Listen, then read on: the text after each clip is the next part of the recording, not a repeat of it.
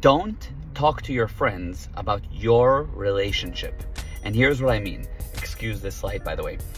Most people think that they need a support system and their friends will give them advice when times are tough. If you go to your friends, first of all, you mainly tell them about the bad. You don't go to your friends and tell them about all the good times usually. So they only know about the bad.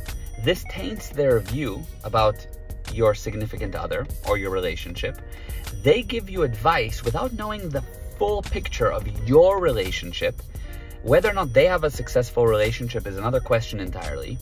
And now they give you advice and you go and take it for a situation that they don't know much about. What you need to do is learn about relationships, learn to improve your relationships, and get advice from yourself. Don't get external advice. You need to understand that getting advice externally, gossiping essentially about what the problems are in your relationship, then getting advice from that person is always going to be tainted. Improve your knowledge, and by that, improve your relationship. That's why we do the Family Academy that tells you that you can repair or recover any relationship. I'll put the link here, and fix any relationship.